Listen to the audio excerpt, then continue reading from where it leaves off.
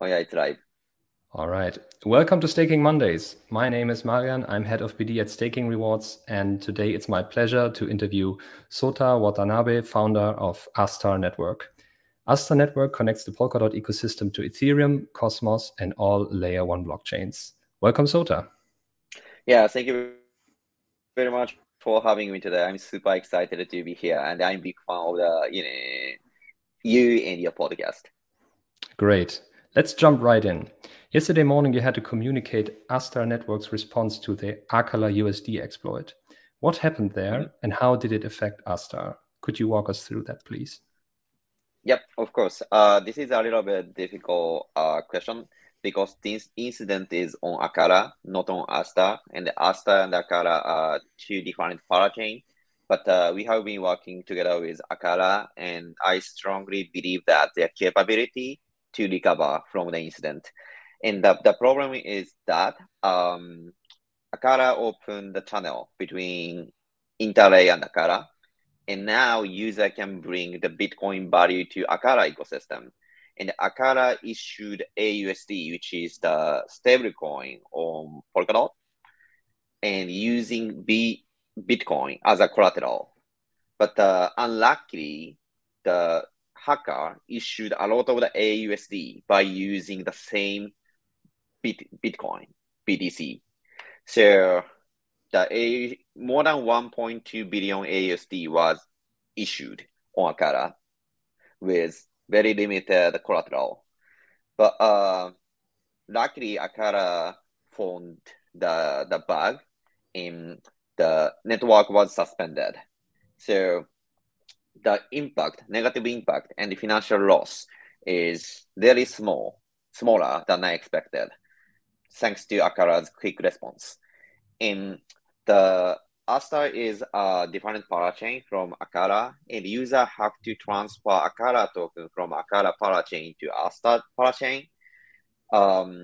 We realized the problem, and within 3 hours, we evaluated potential loss and potential damage, and evaluated all options, and we executed within 3 hours. By the way, I was watching. It was Sunday, noon for me, and I was watching a movie called One Piece, which is one of the famous manga anime. So I, went out to the movie theater and dealt with the problem. And Astar stopped importing AUSD from Akara to Astar. So the hacker could not transfer AUSD to Astar network ecosystem. So meaning that we prevented secondary issue or secondary hack on Astar. So it was really, the incident is always not good, but it was great to see our quick response and quick the fix. So it was Sunday, so it was really hard, but it was good to see a quick response of the Astar. How does this emergency incident respond works for you and your team? How did you organize this? Maybe give us a view behind the curtains for that. Yeah, so we have been working with Akara, and we have been working together with other parachains. So if there is incident on other parachain, there will be a potential incident on Astar. So we have to monitor all potential incidents in a Polkadot ecosystem. And luckily it was new for me, so I made the decision. So basically we have a group called Astar War Room, and the executive member are there and geologically distributed. So the people in the room discussed and have a consensus, at least with 4 people in a group. And then the leader going to execute. If I am sleeping, another executive in the US or Europe can make a decision quickly, because the speed is really important to prevent further hack. So we intentionally distribute our ownership and my right to make a decision. So we can work on any hack 24 hours, 7 days. And judging from the Twitter post that you did last morning, you were actually able to prevent any, if not all, transfer of AUSD towards Astar network, and by that mitigate any damage to the value. So exactly. So we evaluated potential loss in impact on Astar, and I would say that the impact is almost zero. So which is really, really small and smaller than other parachain. Because our response was, I think, quickest. And we value transparency. So we had a duty to explain what's happening and how our decision, how to deal it. So that's why I made a blog post on Discord and published on Discord and Twitter.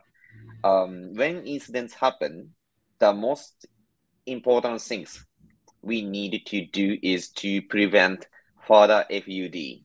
I mean, rumor, because people does not have technical knowledge, and also Twitter is not always the best place to discuss.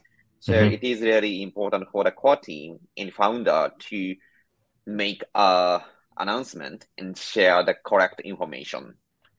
So like crisis communication is important, right? Yeah, exactly. So when we make an announcement, potentially market is going down, our price goes down maybe, but what we have to stop is FUD. And if FUD is spreaded, price going down again.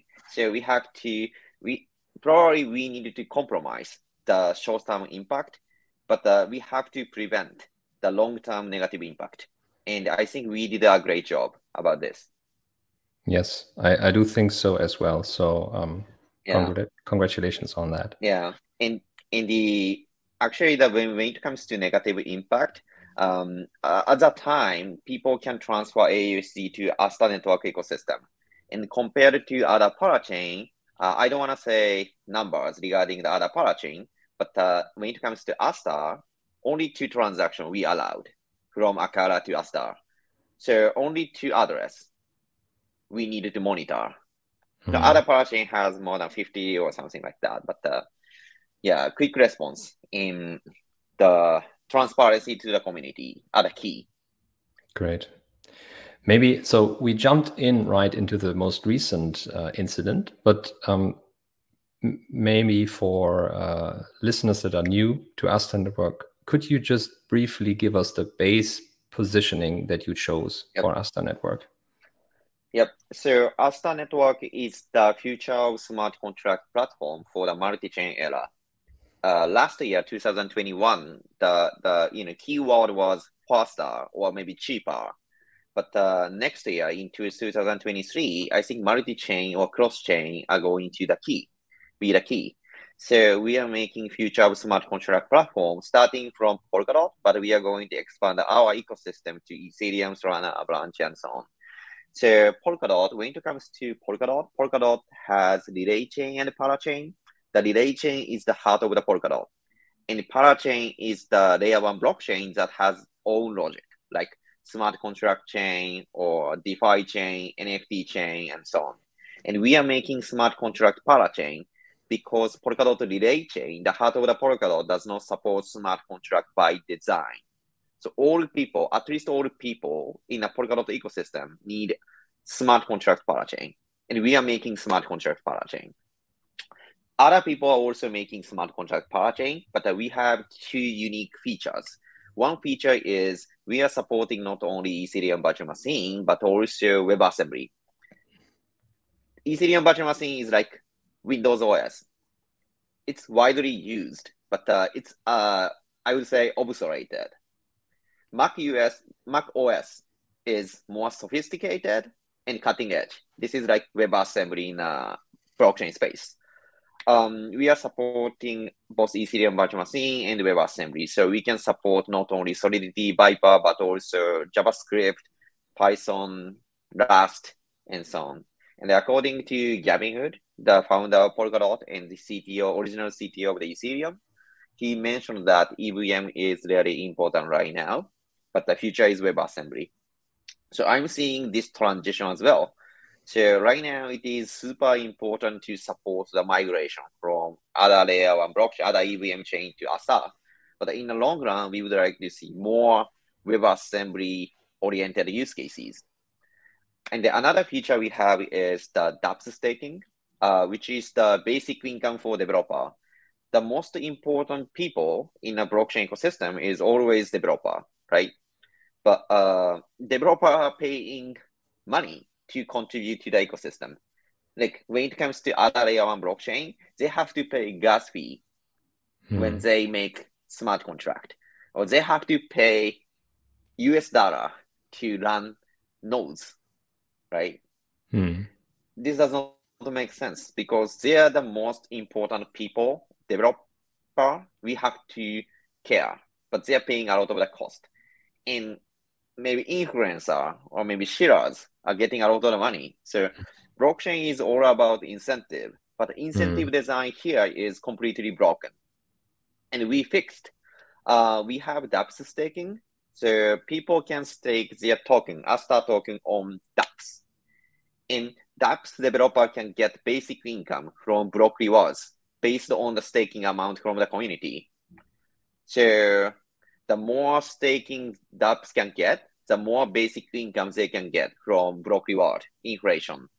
So by making smart contract or by making infrastructure on Astar, they can get rewarded from the community automatically and with decentralization. So this is pretty unique. And we would like to make leading smart contract hub starting from Polkadot ecosystem. And next year, I think that this is the era of the multi-chain. So we would like to be recognized as leading emerging layer one blockchain in 2023. Got it. Yeah, it's the classic developer first approach that I think was nailed down by Stripe, right? Yep. If you nail it for the developers, they will, wherever they build, whenever they build, they will build with you. And I think allowing this in a staking way is a smart way to incentivize developers directly. Yep, exactly. So this is the very important things for Astar network, and I think for the entire blockchain ecosystem. And one thing that you mentioned, and that's also very prominent on your website, is the future is multi-chain. So this is like a core hypothesis that you have for the future. What brought you to this hypothesis? What are your arguments and your data points supporting this hypothesis? Yeah, I think this is super great question. So before starting blockchain, I had to consider a lot of the use cases. And to think of the use cases, I learned a lot from the internet history. So before the internet, it was called intranet. And there are a bunch of the network, like network at Stanford, network at Berkeley, New York, Tokyo University, or maybe the private company, and so on. So there are a lot of the silos over the world. But right now, we can talk each other simultaneously thanks to TCP/IP protocol. And right now, internet is connected. And that's why we can say the internet. It sounds like one network. But blockchain is isolated, and there are a lot of the silo, like not only Ethereum, but also Astar, Moonbeam, Solana, Avalanche, and so on. So blockchain needed to be connected in a protocol level, not an application level. So if application connect blockchains, like it's like multi-chain strategy, right? A lot of the application deploy exactly the same contract on Ethereum and others. But the problem is the liquidity and total value locked are also isolated. So if Uniswap is on Ethereum, which is great and very sophisticated, and there are a lot of the total value locked here, but if they deploy the Uniswap code on other layer one blockchain, they have to make total value locked from scratch, right? So liquidity is very isolated. This is not the future. So in the future, protocol will be connected. And application on Astar can use Ethereum total value locked and liquidity seamlessly. Then application can enjoy multi-chain future. I think this is my future's vision. And internet has exactly almost the same history to the blockchain. In internet is connected right now, so blockchain will be connected just like internet in coming years. And I would like to make one of the fundamental protocol to connect layer one blockchains to realize more sophisticated use case. So to remain in the analogy that you painted there, it's like right now we do have exchanges that are, one is running on the Stanford intranet, next one is on DARPA intranet, and they are not connected. And what you are actually trying to achieve is that the dApps will not run on these segregated or siloed intranets, but they will just connect to the blockchain, which is like the internet now, fully connected. Yeah, Right. so I think in the future, users do not care about which blockchain to use. They may using Ethereum, they may using Solana, they may using Astar, but without even knowing it, right? From user's perspective, from the user's perspective, they don't know which blockchain to use because blockchain is connected, just like internet. So right now we are using internet, and probably this Amazon AWS or Microsoft Azure on landing, maybe in Japan, maybe in the US, maybe in Europe, but I don't know, and I don't care. So same experience in the future. Got it. How do you view the competition between smart contract hubs on Polkadot, like Moonbeam and others? Do you think Astar Network will dominate that niche? Yeah. So Moonbeam is creating Ethereum compatible layer one blockchain, and we don't have any plan to make Ethereum 100% Ethereum compatible network. So let's say Moonbeam is 100% Ethereum compatible Polkadot parachain. I would say Astar Network is 70% or maybe 60%, because if we optimize to the Ethereum, it's gonna be really hard and harder for us to make more sophisticated WebAssembly use cases. And so to answer your question, probably Polkadot ecosystem is still too small to compete. And so we have to work with Moonbeam and maybe other smart contract platform to make ecosystem bigger. And then we can compete. And I believe that future is going to be WebAssembly smart contract. And that's why we are supporting them. And Moonbeam does not have any plan to support WebAssembly.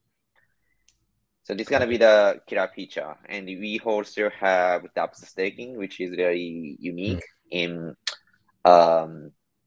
really sophisticated differentiator, I guess. In that regard, what effect do you think will the Ethereum merge have on the Polkadot ecosystem? I think to enjoy the full potential of the Ethereum, it still take, I would say, years, because the merge is just the beginning of the Ethereum 2.0. Ethereum Foundation is not calling Ethereum 2.0, but a lot of the people just ignore a lot of the step after the merge. I know a lot of the step, like Surge, Barge, Splurge, and others. I don't remember, but there are a lot of the steps after the merge. So right now, I feel that people over-evaluate the merge, but the merge is not everything, just a part of the update. So probably it takes another years to complete the Ethereum update. So meanwhile, a lot of the layer one blockchain will be flourished. So there will be a strong need to connect the blockchain still. I don't think Ethereum are going to dominate all the blockchain ecosystem. Do you then intend to integrate other ecosystems as well later on? Yes. So we are going to integrate a lot of the ecosystem, like Ethereum, Polygon, Binance Smart Chain, Solana, Avalanche, and so on, because we would like to make multi-chain future, and I think it is not possible for Astar to make another Ethereum. So connecting blockchain makes sense a lot for us. Right. Then on the dApp staking. So on staking rewards, users come to us often to find assets, find out the yields that they pay out, and then buy into the assets, stake the assets, and later on find the right validators to stake with. Maybe from the perspective of an investor, could you pitch us the dApp staking for an investor's perspective? Yeah, investor's perspective. Got it. So if investor has Astar token, there are a lot of the way to use Astar. So one of the securest ways using dApp staking. So investor lock Astar token on their own account, and then they can use dApp staking. This means that user is not transferring the token from A account to B account. So they are locking token, their own account, which means it is extremely safe. And they're using dApp staking. So dApp staking security is the most important thing, especially for whales, right? So dApp staking is really ideal way to earn staking. And we also have a Correlator proof of stake. So people can make node and run Correlator on Astar network. And right now, it is not possible to make nominated proof of stake. So people cannot use their token for staking on Correlator because Polkadot does not support Polkadot parachain does not support nominated proof of stake. But in the future, we are going to support nominated proof of stake, and token holder can stake their token on Correlator so that they can get staking rewards.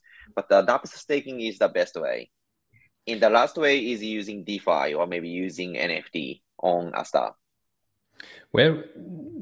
Please walk us through the economics of it. Where does the value come from that you as a dApp staker earn? Yep.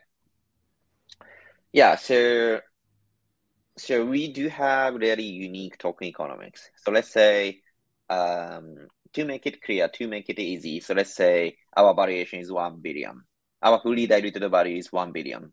And we have roughly, to make it easy, 10%. 10% inflation. Then 100 million will be issued per year, right? And right now, I think 20% goes to Correlator, and 30% goes to Treasury, and 50% goes to developer and staker. And we can adjust this number based on the governance. And I said 50% goes to dApp's creator and staker. And people can stake their token on dApps through our portal, our product. And based on the staking amounts, so let's say your application get 100 staking amount, and my application get 10 staking amounts. And then you can get 10 times bigger basic income from block rewards. So 50% of block rewards goes to community. And 40% out of that 50% goes to developer, and 10% goes to staker. So by staking your token on dApps, you can get staking amounts. And by making smart contract on Astar, you can get revenue. And the beauty of our token economics is the more dApps are created on Astar network, the more option we can stake, right? So the more dApps are created, the more tokens should be locked, logically speaking. And the more tokens are locked, there are less circulation supply in the market. But since we are increasing the number of the dApps, the more utility, but liquidity is smaller and smaller. And price is generally decided by supply and demand. And supply is decreasing, but demand is increasing. And then theoretically speaking, again, price is going up because it is decided by demand and supply. And if price became double, our valuation became 2 billion. And we can distribute 200 million to the community. And then we can distribute more amount to the developers. So probably yeah, I hope you can understand our token economics. So probably it's not easy. how would, let's say one dApp is extremely popular and the other one is not. How is that reflected in the staking behavior? Yeah, we are right now, the dApps can dominate the basic income. But I don't think it is not fair and it is not good. So we can adjust parameters. Right now we have a dynamic inflation. So if the number of the dApps is small and we distribute a lot of the token to dApps, single dApps, each dApps can get a lot of the token, right? So we have a dynamic token economics, dynamic inflation. The more dApps are developed on Astar, the more token will be issued, and then more token will be distributed to the dApps. So in probably we can adjust the on-chain parameter in the future. So we would like to discuss with the community. And you can find the whole documentation on dApp staking in the documents on Astar Network's website, right? Yep, exactly. In just a moment, I would like to explain our token economics a little bit. So can I share my screen? Yeah, please try. I'm not so sure about it. Yep, let me try. Am I sharing my screen? No, can't see it. Now it's starting. Yep. Oh, now it's okay, right? Yep, it's open. So yeah, this is our token economics, and this is our network effect. So all value is like it's hypothesis. It's not real number. So please forget about this number because this is not financial advice. So let's say our valuation is 1 billion, and we have a 10% inflation. So 100 million will be issued, right? And this parameter, 10%, 40%, 50% can be adjusted. So this is also an example.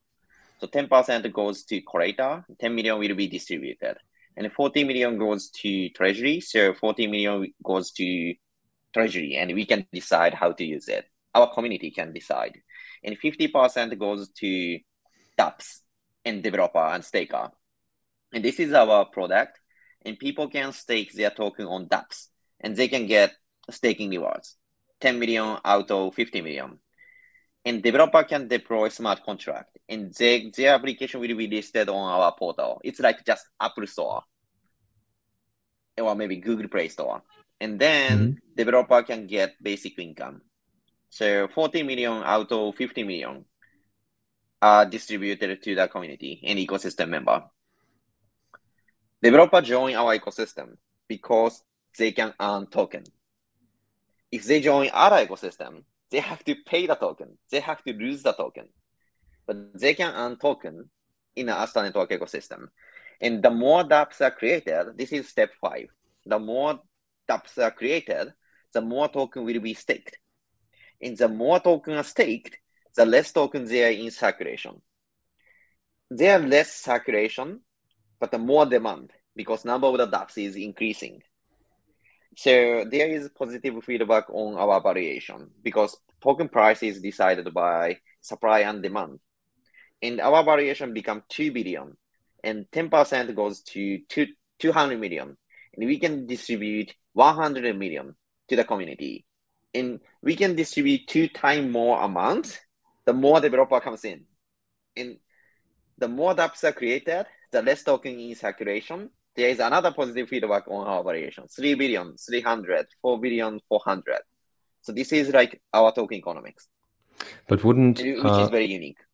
But wouldn't developers or the others from time to time also need to unstake and then sell their tokens just to liquidate and, let's say, go back to fiat currencies to pay their bills? Yeah, exactly. But this is also on-chain data. So let's say if developers are selling a lot of the token, people can realize this is not the right place to stake. And then they can switch the staking destination from application A to more contributing project. Got it. Maybe then on the dApp staking issue, let's say. Would you like to add something more to that? Otherwise, I would go over to the closing remark questions. Yeah, probably I was speaking a lot about dApps staking, but I would say this is very innovative token economics, I would say, regarding in a layer one blockchain ecosystem. And I think developer are the most important people in the blockchain space, but the most underevaluated in terms of the financial rewards. So we do need an incentive for developers to deploy on Astar. So right now, dApps staking is working well, but it's not fully recognized. So we would like to prove the value and prove our token economics. And once we get the attention and our network became bigger, probably this dApps staking strategy is going to be more important. So we will do our best to adjust parameters for entire sustainable blockchain ecosystem growth. Yeah, and I think the staking Mondays are exactly the right medium to get more attention on the dApp staking on Astar network. Exactly. Then, what was the last big learning for you in crypto? So let's say, when did you last change your mind on a thing in crypto? Anything, not only tech, but also anything, right? Anything. So, I think the most important things for the crypto entrepreneur is to humble and to be really serious for the product growth, and also people have to make community driven project, because the value of the Web3 project comes from community, not comes from very single entity or just core team. So blockchain values, Web3 project value comes from community. Probably I would like to emphasize the first one. So project need to be humble. So in the crypto space, people are getting rich really quick. So sometimes people think that they can earn a lot of the money because he or she is wise. But actually they can get a lot of the money because market is going up. Some people has very talent, and they can earn money by themselves thanks to them. But generally speaking, market is going up, and that's why we can be successful. So a project needed to be humble, and entrepreneurs have to think of community and how to contribute to the world and how to make the world a better place. So this is the most important mindset I learned. Unfortunately, we had a lot of the bad example, right? I don't mention the specific name, but the founder became, really eager or maybe selfish. Project always die. So one thing I learned in the industry is people need to be humble to make really sustainable use case. Yeah, I think this is very well emphasized already a couple of years ago by Nassim Taleb in Fooled by Randomness, where he always saw that people were attributing the success that they had in the market really purely by randomness to themselves and their skill. And it's just a matter of time until they actually land on their belly, so to say. And he saw that over and over again. Exactly. So what I would like to do in the coming years is probably I would like to make Astar network really successful, and I'm not satisfied with the current situation of the Polkadot and also Astar at all. So I have to work more and really be serious. But at the same time, I would like to be humble, and I would like to make the world a better place. So from the next year, probably Astar is going to be carbon negative, and also I would like to use my fund and probably Astar's treasury for social goods, maybe planting woods or in a charity and so on. Interesting. And what's the best places to keep up with these developments? Could you just plug your Cool. So Yeah, Twitter is the best place, and we have more than 326K followers on Twitter. Twitter is like more general content. And if you have any question or technical question or very talking economics question and so on, please feel free to join our Discord. So I'm always there, and our community manager always there. So we are very happy to answer any question except for price. And we have documentation. So if you'd like to learn more about technical things, so please read the documents like docs.astar.network. And if you are in the US or Singapore or Japan or Berlin, we are going to have a lot of the meetup and are going to organize meetups like Token 2049 in San Francisco Blockchain Week and so on. So I'm really excited to see you guys in person and discuss the future of the Astar and future of the Polkadot and the future of Web3. Perfect. There you have it. Thank you very much, Sota. To everyone watching, thank you very much. Please hit that like button and make sure to subscribe to the channel and check out our previous episodes of Staking Mondays here available on YouTube and Spotify. Let us know who you would like to see next on Staking Mondays as well. For Sota in the audience, I'm Marian. As always, happy staking. Thank you.